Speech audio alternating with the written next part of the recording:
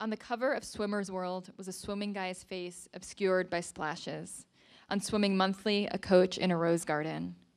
The smell of cigars stuffed the air at Rich's news, and beneath it, a note of stale trading card gum. On the wall, a sign said, "No reading."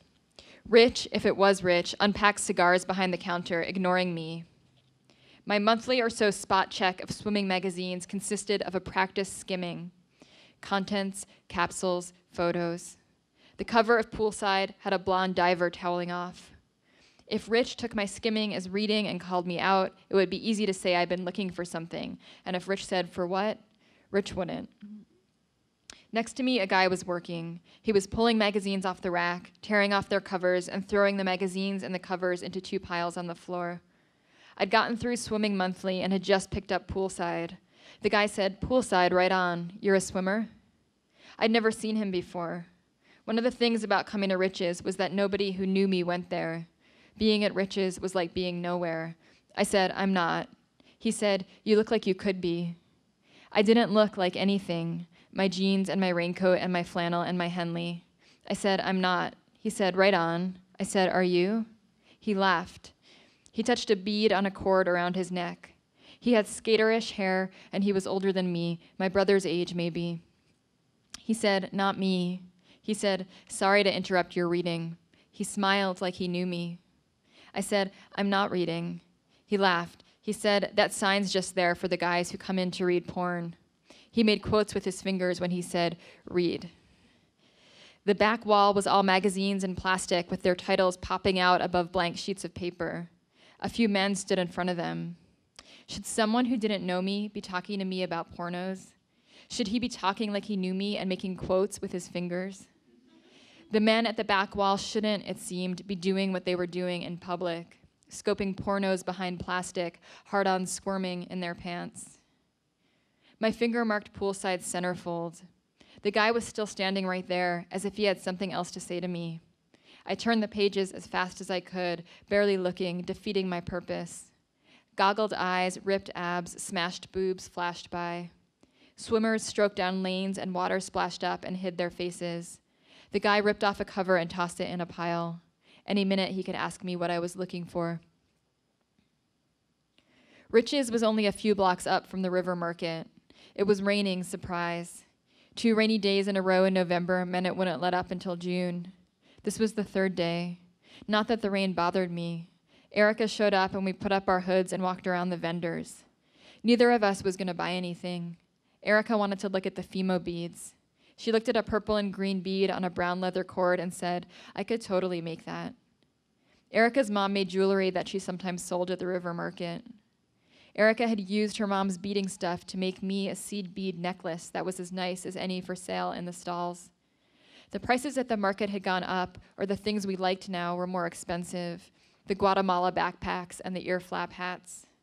We went because it was what we did, something to do on a Saturday. We got noodles or kettle corn. Erica wanted to go eat our yakisoba by the fountain. I said, "It's raining." She said, "We'll stand under the awning by the coffee shop." She wanted to watch the skater boys doing tricks on their skateboards by the fountain. There were signs that said no skateboarding, but nobody stopped them. Other skaterish boys and girls stood around smoking. Erica said, "Don't you love the smell of cloves?" A couple of the skaters had brown cigarettes. All I could smell was the tobacco from the regular cigarettes. I said, "They smell good." She said, "Maybe I should start smoking them. I bet they're not as bad for you as regular cigarettes." She said, "But I wouldn't know how to buy them." I said, "You could ask one of those kids," knowing she wouldn't, or expecting she wouldn't. Who knew? She might. She was the one who wanted to stand in the rain and watch these kids skate and smoke cloves. It was generous of me to watch them with her. The skaters rode their skateboards up on the cement rim of the fountain. Erica said, "Do you think that one is cute? I mean, hot?" I said, "The one with the pants?"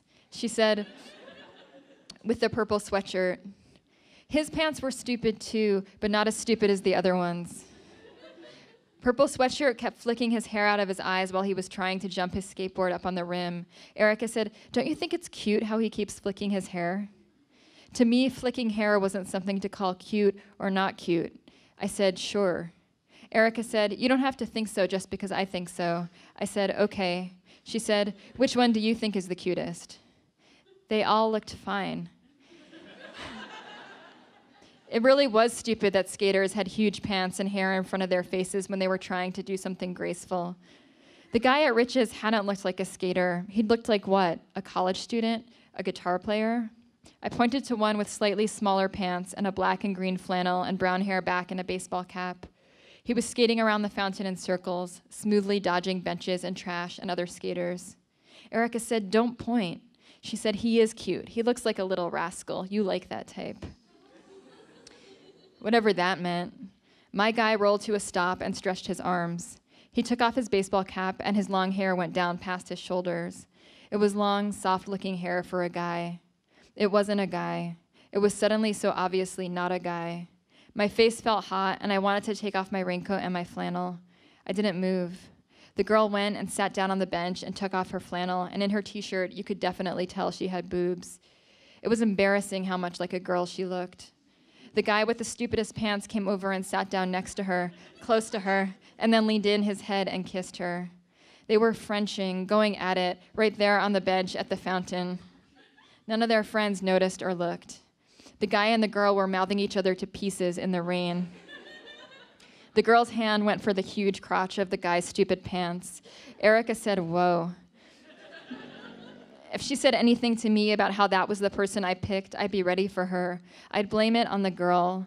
I'd blame it on the stupid skater clothing. I would say, "What was it people said? They should get a room." Erica's guy flicked his hair and took a speeding leap up onto the rim of the fountain and sailed off. Now it was really raining. My dad passed me a drumstick, and my mom took some slices of white meat. My dad asked how the market had been. My mom asked if I'd bought anything. These were ideas of questions, the sort of paper airplanes of questions my parents felt obligated to lob in my direction over dinner. I could catch them, crumple them, lob them back. I said, "It's gotten too expensive." In my parents' minds, the river market still ran along the river and only sold driftwood and soap. All they could do was take my word for it. I said, "A lot of that stuff I could make myself." I pulled the skin off my drumstick with my teeth. My mind kept veering to the skaters Frenching on the bench, to their sloppy tongues, her hands swatting at his crotch, to how the skater girl had been a boy until she wasn't. My mind went to the instant I saw her boobs through her shirt and realized. It was like the photo at the back of The Elephant Man that I couldn't stop myself from turning to again and again, as if to make sure it was still as horrible, or to make sure that it hadn't gotten more horrible since I'd seen it last. Maybe I was over the river market. Maybe Erica and I only went there because we went there, or I only went there because Erica asked me to go. My mom passed me the cranberries and said, "What about Erica? Did she buy anything?" The jellied cranberry sauce from the can held its shape like a cylinder of Play-Doh. I remembered feeding scoops of Play-Doh into the plastic machine, getting a hold on the plastic lever and giving it all my strength until something gave and wormy tubes of gray-green spaghetti pushed out the holes. What did my mom care what Erica bought or didn't buy? I said, "I think she bought a bracelet." Pledge came over and put her head in my lap. I felt her skull through her thin, soft fur. When the guy at Rich's had caught me scoping poolside and said I looked like a swimmer, I should have said, "So what?" or "I know," or "Tell me what you mean." When I'd felt the guy's eyes crawling over my shoulders, I should have told him that he had it wrong. My brother was the swimmer in our family.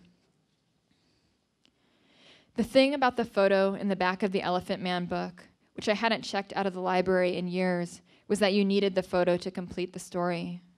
It wasn't okay to be willing to read about the Elephant Man and not look at him, though for me to look at the photo and think all the same messed up thoughts people had thought when they looked at him in person when he was alive was wrong too, maybe more wrong. Every time I looked at the photo of the Elephant Man or thought about what he looked like in the photo, I wanted to not feel what I was feeling. Nauseated, as if my head were a balloon, as if his skin, if I touched it, would feel like paper mache. If he offered his hand, I would instantly drop it.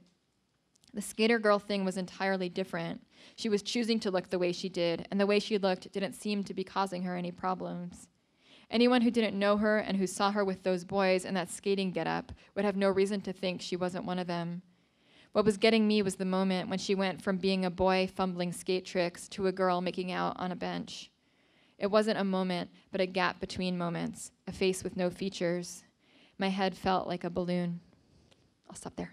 Thank you very much.